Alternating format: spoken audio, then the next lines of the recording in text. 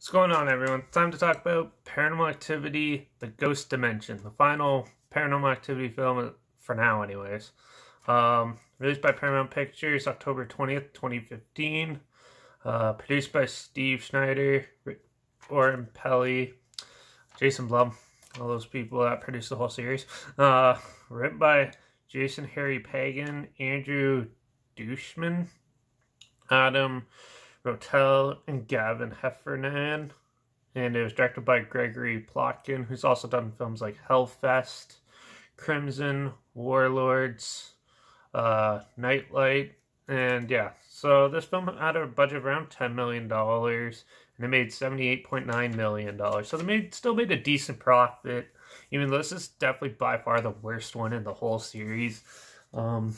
I find the Paranormal Activity films start off super strong and then just plummet down to terrible. So it's just been like a huge downhill mess. So yeah, Paranormal Activity, The Ghost Dimension, you follow a family that's recently moves into a rental property, which is actually, I think it's the house where like the second and third one mainly take place. And is refurbished and stuff like that. And the husband finds this old video camera, which is retrofitted to futuristically to see the ghost dimension of it. So basically, they strip away all the ambiance and ambient sort of like just how should I put this? They take away all the unknown of spiritual stuff that's going on and make it so you can see everything happening right when it happens. Yeah. So basically this film went full on Hollywood instead of a found footage. This follows like your typical junk found footage films, I find. Does more a lot of like what the indie film market's done of found footage. Trying to make it up so you get more scares and more spiritual ghost activity, but terrible. This is a CGI fest film, found footage film, which brings it super unrealistic, I found. But yeah, anyway, so yeah, so he finds this camera and he finds it odd, but he starts filming it and he sets up other videos. They start experiencing weird sounds and stuff like that. And then you get to start seeing the ghosts, which is pretty lame. Yeah. And basically it targets their young daughter.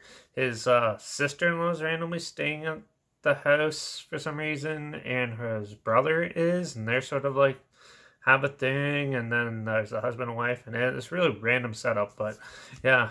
And they don't know what to do with it. They call in a priest to help, and he's useless, and yeah. Now, there's a few positives to this film. Yeah. So the characters and stuff I found were amusing. I didn't care for the wife or her sister or anything like that. And the daughter is your stereotypical daughter that you see in every Paranormal Activity film, so it wasn't very anything new and exciting. But the dad and his brother are pretty amusing characters, I thought, in the film. They definitely carry the story, and it's usually from their perspective and stuff like that. And I like the ending part. Despite it being a very big CGI fest and stuff like that, I thought it was pretty cool when they put the sheet over the ghost at the end. Spoiler alert, by the way. And yeah, and you get to see it like come up and stuff like that, and it gets bigger and stuff like that. That was actually pretty freaky and pretty interesting. But for the most part, this film is pretty dull and boring, I found. There's a lot of stupid like tie-ins that they do with the other Paranormal Activity films. The guy finds a VHS tape from the 80s films, and you learn more about the cult that was set in the last like few of them especially, and you get to see how the kids are sort of like all coincide with it, and their daughter's now part of it too. And so yeah, and basically they ripped off Poltergeist for half of it, because they have like a random doorway in a wall where you go through the ghost dimension part. And it sort of ties in sort of the same as the marked ones, but 10 times worse, I found. But yeah, so they definitely mishmashed a lot of stuff, put it all together in a big jumbled mess, and made a terrible movie out of it. And I think they are trying to kill the franchise at this point purposely, because yeah, this film was terrible. A lot of stuff I didn't like. A CGI filled nonsense was terrible. Now, this is probably on par with the Gallows type found footage. It's pretty terrible. They definitely did. This was originally released in 3D, and you can sort of tell. There's a lot of like in camera, like jump at you effects and stuff like that. So it's funny to see that, but when you watch it in 2D, it's pretty lame. And it's your typical cater to the jump scare more than building ambiance and a decent narrative to creep you out and incorporate those at the same time. They just want full-on jump scares, stereotypical horror, modern horror, where basically you just jump a couple times and there's no point to the film.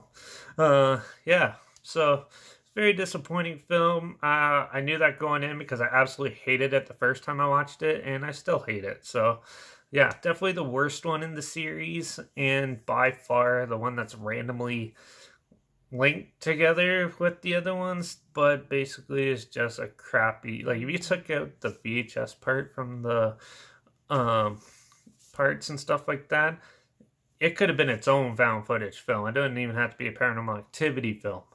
And yeah, they just basically slapped the name on it and put some stuff in it, and there you go. But yeah, it was an interesting concept, but a very stupid, poorly put together, I thought. Yeah, also when the kids can see in the future and stuff like that, that was really cheesy and stupid. But yeah, Paranormal Activity Ghost Dimension, 100% the worst. And definitely a huge downgrade from the other films. So yeah, yep, that's what I think of Paranormal Activity: The Ghost Dimension. I absolutely cannot stand it.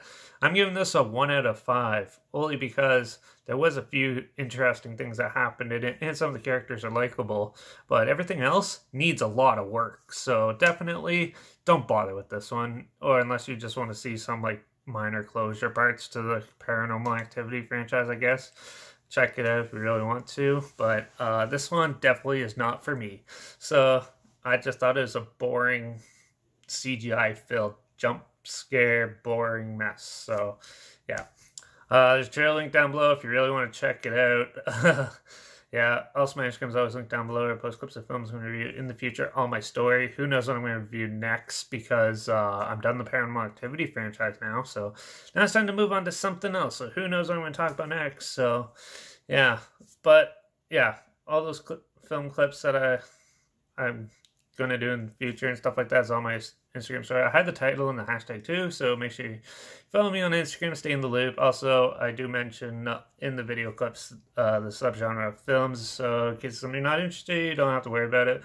So yeah, but yeah, it's going to be cool, interesting seeing what I'm getting into next, so make sure you subscribe, like this video, share it so more people can stay away from it, and stay away from the Paranormal Activity Ghost Dimension, and yeah. And if you have any other films or any franchise you want to hear my opinions on, comment those down below. I'll try my best to get to them as soon as I can if I can find them. And until the next one, hopefully it's something interesting and way more fun than this film. I'll see you in the next review. Cheers.